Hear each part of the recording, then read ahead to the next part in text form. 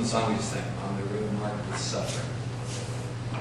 I want to think about maybe a point in your life in which you experienced that road, part of a journey. And in fact, that image of the road has become more compelling for us around our church. It's becoming an image that we're collecting a lot of things around. Because the road is something you can't see the whole thing on. It's got different parts to it. Some are pretty well paved, they're smooth, they're nice. Maybe you're coasting. Other parts of the road is coming around the corner and you're not sure what's on the other side. There's long uphill pull sometimes.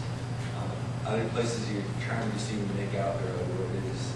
And so we're going to be talking to you a lot in the next months about kind of concepts of the road and the journey and how your life and your faith fits into that. Series right after Easter. It's going to be called At the Crossroads, and really talking about how there's always this bringing together of faith and life that God is pulling for us. So we're going to be talking about more in terms of that. I'd say a lot of times we get the idea that this is where we learn about God. You know, you come to the church, you come to a worship gathering, and here's where we learn about God. I would almost suggest the opposite is true. It's out there where you learn about God. Here's kind of where you get the framework for understanding what goes on. And when those things happen and when both good and bad times take place, it's when you line that up with the Word of God where you start to say, okay, this is what that means. This is how that makes sense. This is how I can navigate those kind of things. But then you go out there, and that's really where you spend most of your time. And I think that's really where you learn about God. And that is the story of Joseph. It's really this road of suffering. And this is a young man that learned an incredible lesson about God's faithfulness. We're going to talk about that a little bit tonight. I want to say to you tonight that the best lessons are lived. And that is really true. The things that really stick are the things that you live out, the things that you experience. I see some of you already taking little notes. Some people try to fill these in before I even start. Christy Brasher. I don't know if anybody in this room does that. I always like playing those games, you know, where if I can figure them out, then I win. So use this however you want. If you don't like filling in blanks, you can use the back side of this, but there might be a couple notes on here that you'd like to take. I have all kinds of life experiences where I've learned stuff. I could not tell you the top 5 sermons I've ever heard in my life, and I'm a communicator. All right? I could not tell you the 5 top preaching or message events that I've been part of, but I can tell you events in my life where I learned that God is faithful, where it really drove home to me that God is patient, that He's forgiving. I mean, those are the times I've learned about the character of God. I mean, filling in blanks is great, but again, that's some framework stuff, but really where the lesson was driven home was living life. It's true in a lot of other things too. I could not tell you what I learned in driver's education. I took it when I was in high school. But I can tell you from experience that it is not good to put on the brakes when you're driving on ice. It's just a life lesson. And I also learned that it takes a long time to get a tow truck after a snowstorm, once you put on the brakes while driving on ice. Just how it is. I have a scar on this finger where I learned how to use a chisel in my dad's wood shop. It was a good lesson.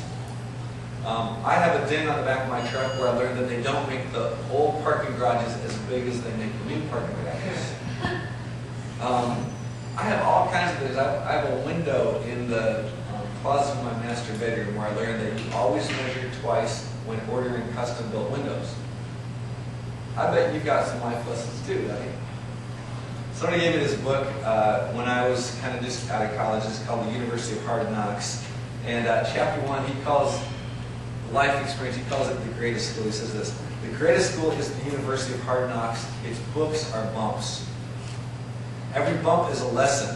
If we learn the lesson with one bump, we do not get that bump again. We do not need it. We have traveled beyond it. They do not waste the bumps. We get promoted to the next bump. Some of us learn to go forward with a few bumps, but most of us are naturally bright and have to get pulverized. The tuition on the University of Hard Knocks is not free. Experience is the dearest teacher in the world. Most of us spend our lives in the ABCs of getting started. We begin in the cradle, we never graduate. When we stop learning, we're due for another bump.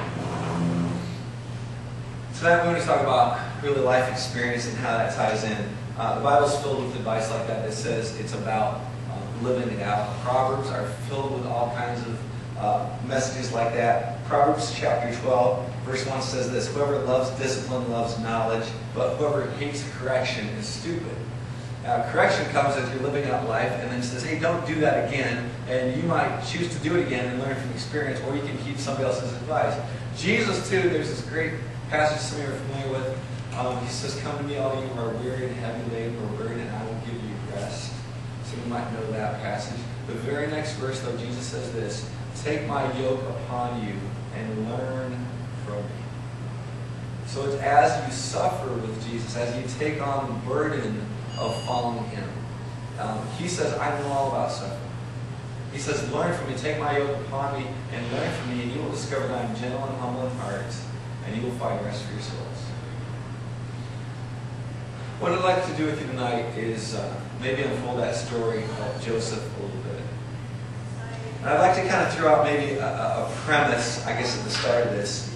The fact that somebody is transformed through the road of suffering or difficulty. And it's an amazing process when you see that happen, either in somebody else's life or in your own life. I want to throw out kind of this concept and then spend the rest of the time developing it. Here's the concept. Faithful leaders are in tune with God's faithfulness. All right, let me say it one more time. Faithful leaders are in tune with God's faithfulness. And here's the thing. I mean, history is filled with examples of people who became great leaders, but their paths were not easy. They went through a lot of difficulty to become great. And I want to ask the question, how did they become great leaders and not just bitter people? And Joseph is one of those people too. We're going to start out in Genesis chapter 41. And so what I want to do today is take somebody who's a great leader and then backtrack all the way to when he was 17 years old and figure out what went into his life to develop that kind of character.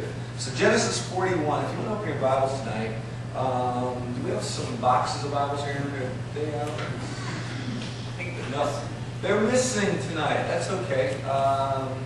Does someone want to help the pregnant lady? They're missing. They're missing. Okay. You stole the Bible, huh? All right. Well, I noticed you probably should help them. Okay. Well, while they're getting the Bible people out, I see a couple Bibles here and there. You can just kind of listen along or else follow along with somebody who's got a Bible. We don't necessarily assume that you're going to bring a Bible, so we try to provide those in beer boxes, which somebody cached away. So, Genesis chapter 41, I want to begin with this statement that kind of declares what happened to Joseph. And here it is. So Pharaoh says to Joseph, I hereby put you in charge of the whole land of Egypt. This is verse 41. Then Pharaoh took his signet ring from his finger and put it on Joseph's finger. He dressed him in robes of fine linen and put a gold chain around his neck. He had him ride in a chariot as his second in command, and people shouted before him, make way. Then he put him in charge of the whole land of Egypt. This sounds to me like somebody who has achieved success. Doesn't that sound like it? Okay. So here he is, the second in command of all Egypt. This is the power of the known world at that time.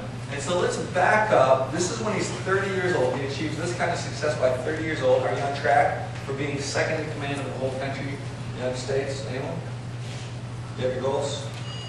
Matthew's thinking about it. All right. He might get there, but he's got more time than some of us by the time he's 30.